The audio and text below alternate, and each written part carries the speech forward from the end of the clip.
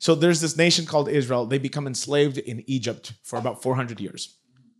They cried out to God, and God heard them, and he raises a man called Moses. Moses leads them out of slavery into freedom. So they're led from a long season of slavery to a season of freedom. But they were very rebellious people, and they were very stubborn. So God ended up allowing them to die in the wilderness. And he said, I'm not going to give the promise to you, but I will give it to your children because you guys are just complaining a lot and you're just really misbehaved. And then they die. Moses dies. And a new leader rises up, and his name is Joshua. Joshua is the guy that leads this entire nation of Israel from wandering in the desert to actually conquering the promised land. And so they crossed over a river called the Jordan River. When they crossed over, they were all like, yeah, we made it. Happy New Year's, everybody, right? We went from 22 to 2023. They were all happy and they were all excited. And it's a new season because now they're stepping closer into God's promise. Now they're closer to what God had promised them, and they were excited about it. But then they cross over, and they're crossing over into their blessed situation. And then as soon as they're done crossing over in chapter 5, or in chapter 4, they enter chapter 5, and God's like, I want you to make knives. and I want you to circumcise all the men. And I can't imagine just like the celebration of crossing over and like, we're here and we made it. And then all of a sudden God goes, make knives. And in the Spanish Bible, when you read the Spanish Bible, it says, make them out of stone. Make knives out of stone. Can you imagine a knife out of stone? And there is no anesthetic. Okay, so you don't have a professional clean cut. It's going to be something rough, tough. The entire nation's 3.6 million people, so at least 1.5 million of them are men. Can you imagine circumcising about 1.5 million men? That is crazy. And sometimes I think that we read the story and we read it and we're like, oh, they got circumcised. How? Okay, next. But can you imagine the stress of these men? If you're a man, you can. If you're a woman, I'm not sure. But just think about the stress about, just picture being in a lineup. Okay, you got 5 guys ahead of you and you're watching this circumcision happen. There is no anesthesia. You cannot numb the area. And you're watching guys scream before your turn. And then they can barely walk. It paralyzes them a little bit. Can you imagine the stressful situation these men must have gone through? So that's why I titled my sermon today for you, I'm so blessed, but I'm stressed. I'm so blessed, I'm so stressed. Let me define what blessed means. According to the Urban Dictionary, it means an adjective for feeling good or having something good happen to you. That's the truth, that when we feel blessed, it's because something good just happened to us. Your crush said yes to you.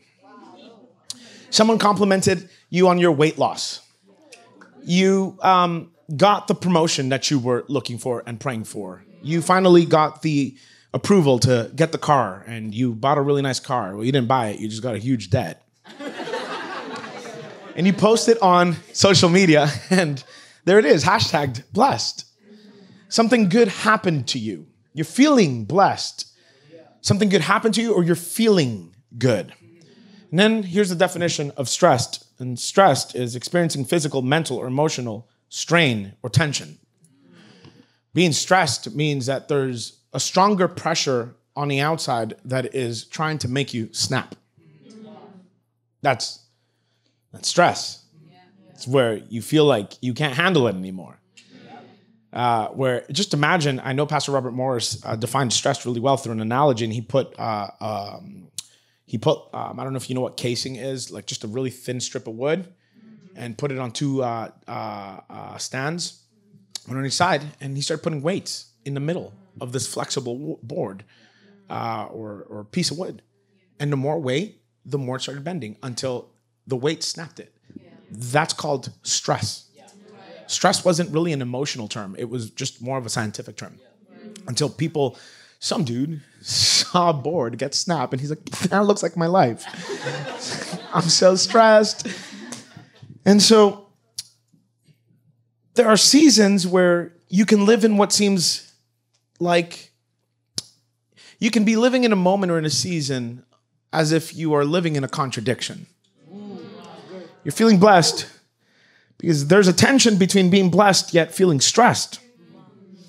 So, for example, what do you do when God is blessing you, but his blessings are so weighty that they overwhelm you? What happens when the blessing is so big that you feel like you can't carry it any longer? Or here's my favorite one. What do you do when what God has given you appears to be a blessing on the outside to onlookers, but in secret, it's a burden to you mentally and physically? There are those moments where we live in life where we've crossed over. We're no longer slaves. We're free, but circumcision's right around the corner. And you're blessed, but you're stressed.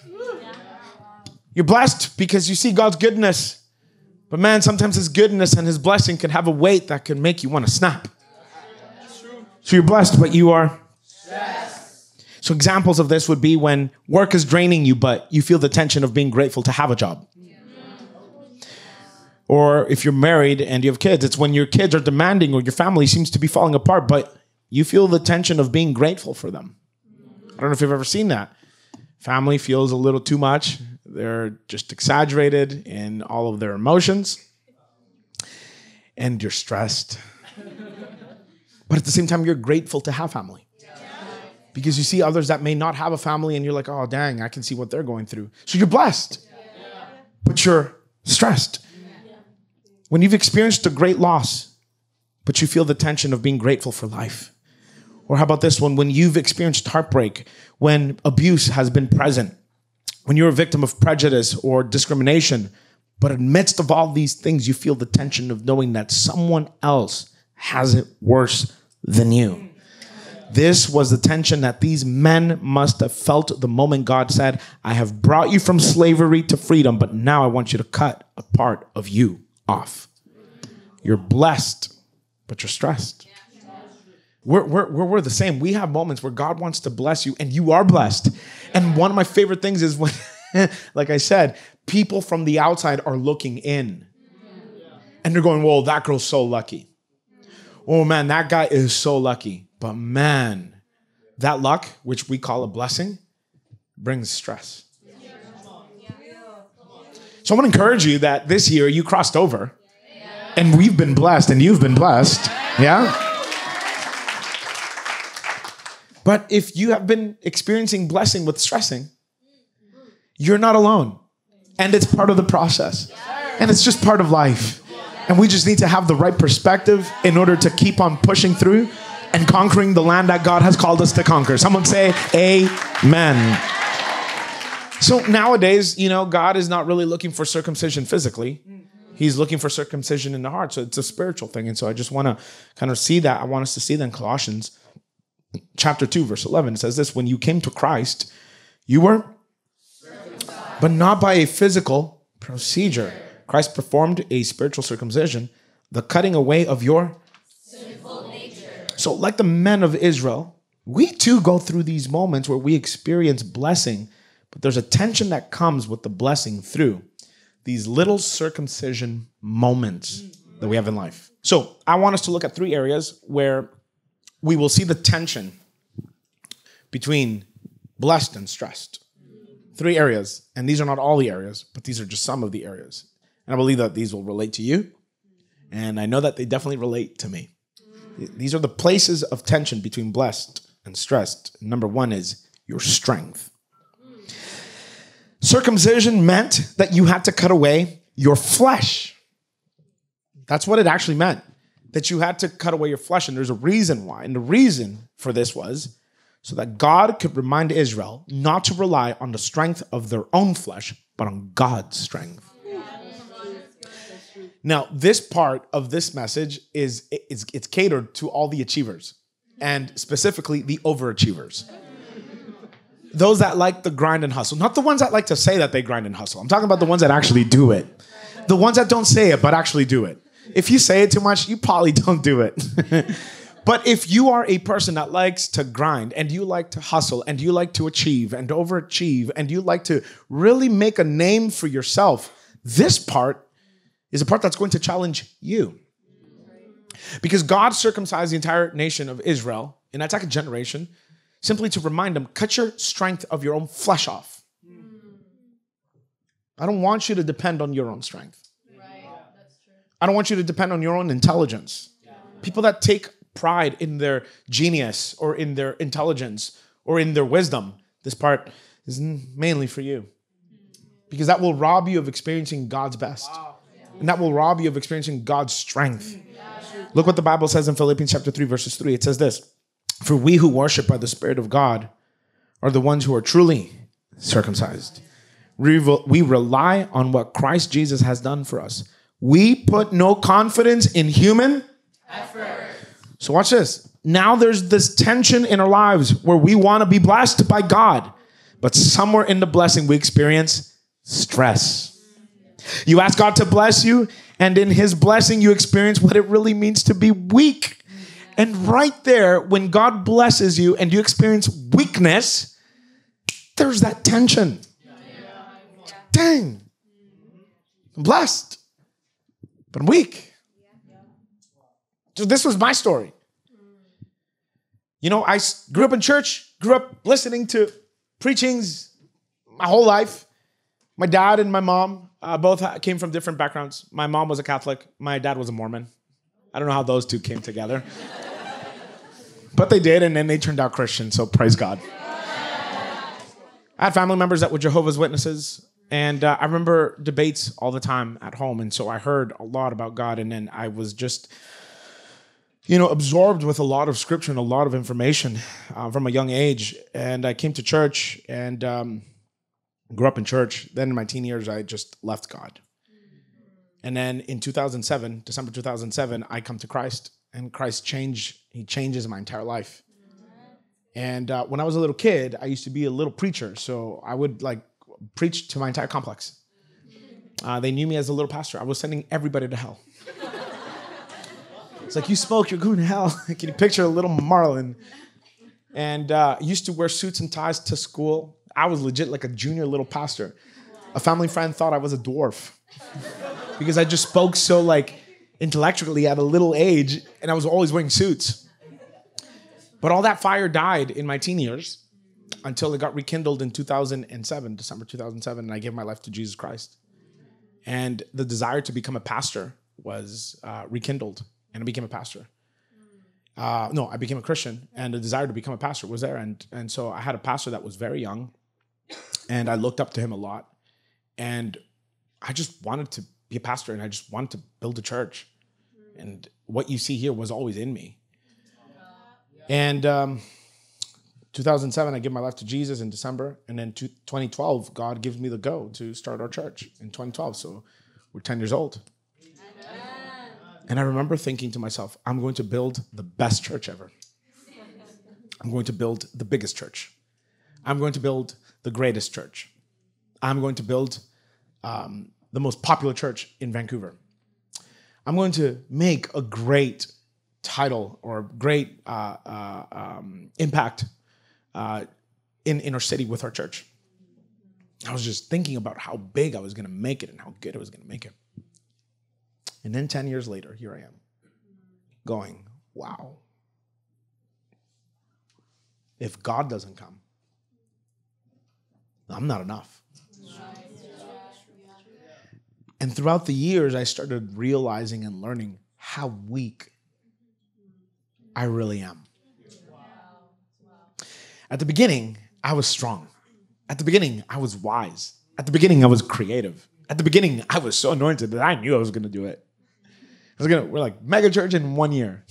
Yeah, right. And so God gave me the blessing to start this church. And that is a blessing because I did not want to start a church without his approval. Never. I used to hear people tell me, start a church and we'll follow. Start a church, my whole entire family will follow. I was like, I'm not starting until God tells me to. Yeah. And so when God gave me the go, I started it. And that was a blessing in itself. But the blessing, oh my, did it bring stress. Pastoring a church is one of the hardest things that you will ever get to do in life. I remember when I was like, hey, we're going to build a mega church, and only 15 to 20 people would show up. Having to preach to 15, 20 people to a person that wants to be a pastor is one of the hardest things for them to do and do it well. I remember those days. I was so discouraged. I would prepare. We would prepare. Nobody would show up. People that were supposed to show up only gave us false hope. And it was such a difficult time for me. And raising up leaders and pouring into leaders and educating people and giving part of your life to them. And then all of a sudden, one day they just walk away. And then I started learning, dang, this is way too big for me. Before I thought I was too big for it. But see, if there's only blessing and no stress, there's no humility. We need blessing and we also need the stress a little bit so that we can remain dependent on God in life. And I'm wondering how many people here are trying to start their thing or trying to do their thing and you're trying to do it on your strength. And it's not working out for you. And you're like, oh, I got to grind and I got to keep hustling. And yes, have the grind. Respect the hustle. That's all good. But you know what you need to do above that? You need to learn how to switch your strength for God's strength. We want God to give us influence. We want God to give us platform. We want God to give us power. And all these things are good and all these things that we want are amazing. But then comes the crushing. There comes the crushing. You want influence? The crushing will come. You're going to have more people talking bad about you than you ever thought or even imagined. You want power? It's going to bring a lot of temptation to you that might have the power to corrupt you. There's that tension. And so God allows blessing, but he also allows stress. He allows prosperity and influence, but he also allows crushing. And there's that tension. Again, you're blessed, but simultaneously, you're feeling stressed. We desire the promised land, but circumcision is a part of the deal. And circumcision has a tension. And that tension is you have to cut your own strength off in order to receive God's. So the tension between blessed and stressed, the first area that this touches is your strength. Here's the second one, and here's like the meaty one, your purity. We can all agree that one of the reasons for circumcision is hygiene. It's to stay clean. They still practice circumcision today, but they do it to babies. And the reason why they practice circumcision is because of cleanliness. So they want, people to stay clean. That's a good thing. This could represent purity in your life and my life. And the main angle that I'd like to tackle this is sexual purity. We all want the blessing of a healthy and prosperous relationship. Someone say amen. Amen. But that, my friends, has a tension. The tension comes from the choice of remaining sexually pure. Sexual purity is a tension. Especially in 2022. If you're having sex before marriage, you're in sexual sin. If you're having sex with someone that is not your spouse, you're in sexual sin. And the stakes are higher for you. If you're single and you're sleeping around, you're in sexual sin. This might not be popular to preach, but I don't care. For real, even if none of you were shouting at me right now, I would not care. It doesn't matter what background you're from. It doesn't matter how old you are. It doesn't matter if you love each other in your hearts. It doesn't matter if it's 2023 or 2045. God's word remains the same. God's word is saying that sexual sin is something that you do against God and you do against your own body. Any of you flirting around with sexual sin, it's still sexual sin. Sexual favors. And a lot of people sometimes, I know this because obviously we're a young church. One of the biggest problems with young people is that they will not have sexual intercourse, but they will have sexual favors. And they still think that they're fine. No. Sexual sin is sexual sin. Sex is reserved for those that are married. Mm-hmm. And only between the two people that got married. Not like you're going to invite somebody to be like, hey. And that's what we're watching on Netflix. Okay, I'm wondering how many parents would listen to me preach, like the older generation would listen to me preach right now, and they would feel so uncomfortable in this moment. Because they live in oblivion sometimes, no offense, thinking that none of you actually hear about this, but it's all over Netflix. And it's normal. Little kids are hearing about this more than you think of or imagine.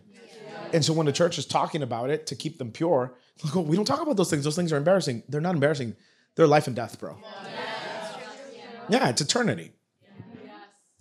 I like what the Proverbs author wrote, and he's giving his son advice, and he's speaking toward specifically the male gender, but I want us to read it and apply to both genders because we can flip and we can flip the roles. But listen to the advice that he's giving through an observation that this father made. It is a very interesting one that I think that will help a lot of us in the church kind of be a little bit more intentional about understanding people's motives sometimes. You ready? Yeah. Proverbs chapter 7, look what it says. Love wisdom like a sister. Make insight a beloved member of your family. Let them protect you from an affair with an immoral woman or an immoral man, from listening to the flattery of a promiscuous woman. So you got to protect yourself from that, or a promiscuous man. While I was at the window of my house, looking through the curtain, I saw some naive young men, and one in particular who lacked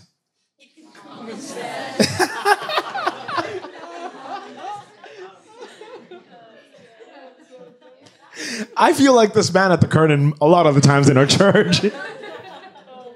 Sometimes I see someone talking to someone they should not, and I'm like, they lack common sense. Common sense, like Gucci says, is not common. He was crossing the street near the house of an immoral woman, strolling down the path by her house. Hey, you can't go in proximity sometimes because proximity means that you might get in trouble. You know how we go like, I can handle it. No, you can't. Shut up. The woman approached him, seductively dressed and sly of heart. So she seduced him with her pretty speech and enticed him with her flattery. Be careful who you talk to, young ladies. Be careful who you talk to, young men. He followed her at once like an ox going to the slaughter. He was like a stag caught in a trap, awaiting the arrow that would pierce his heart. He was like a bird flying into a little knowing it would cost him his life. That's a lot of analogy right there. I think he's trying to get a point across. For she had been the ruin of many. Many men have been her victims. And watch this, her house is the road to the grave. Her bedroom is the den of death. Wow. The price to sexual immorality is expensive. It is expensive.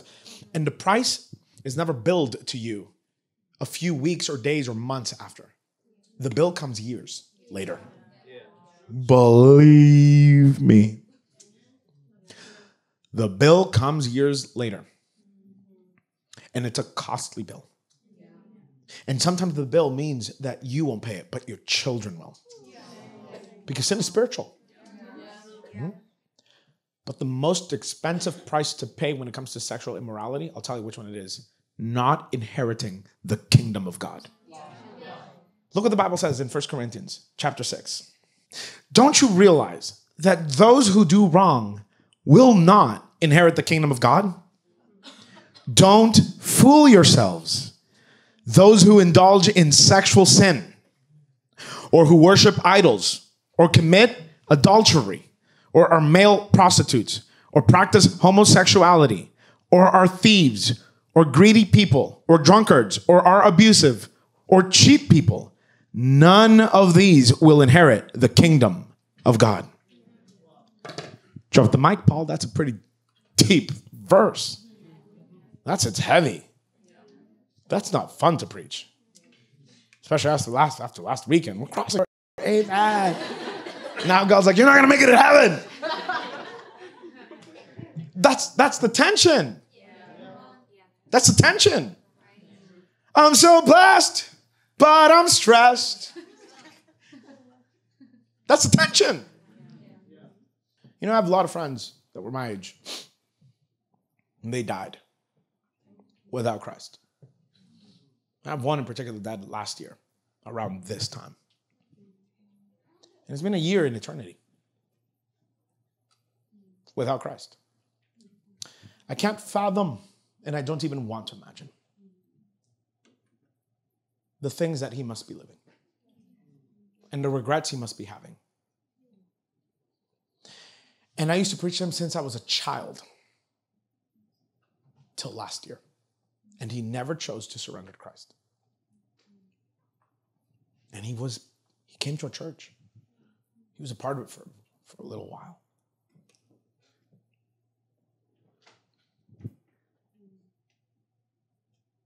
What's the point of you being stressed out and angry at me for something that God decided?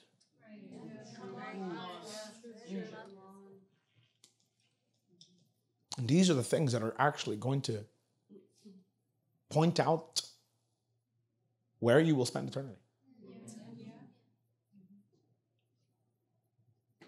There's no point of you getting bothered or upset or even getting mad at God and calling him antiquated. Because you can call him antiquated all you want. You can call God's word irrelevant all you want. But on Judgment Day, I'm so sorry. That's what's going to judge you. There's no other standard. It's not going to be based off your morality and how much good you did and how much bad you did. It's based off what God said. You know what this is? This is like an open book test. If you fail it, anybody that fails an open book test, I'm sorry, I love you. But dang, the answers were right there. This is life, an open book test. And on Judgment Day, God's going to look at the book and he's going to look at your life.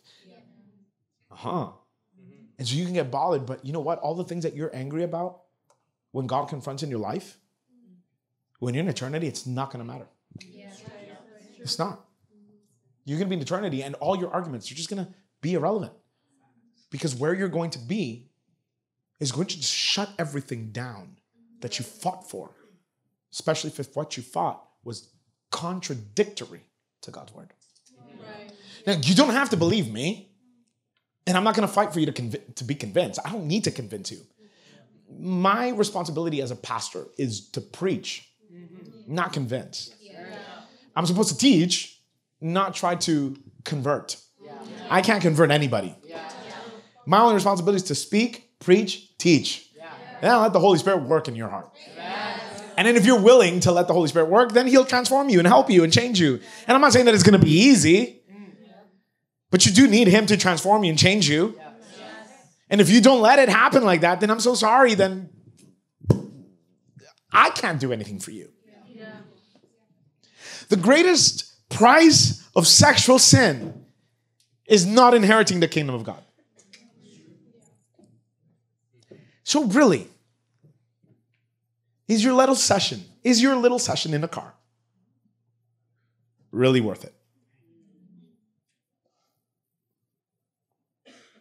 Is the sleepover really worth it? Let me add another one. Is the traveling together really worth it?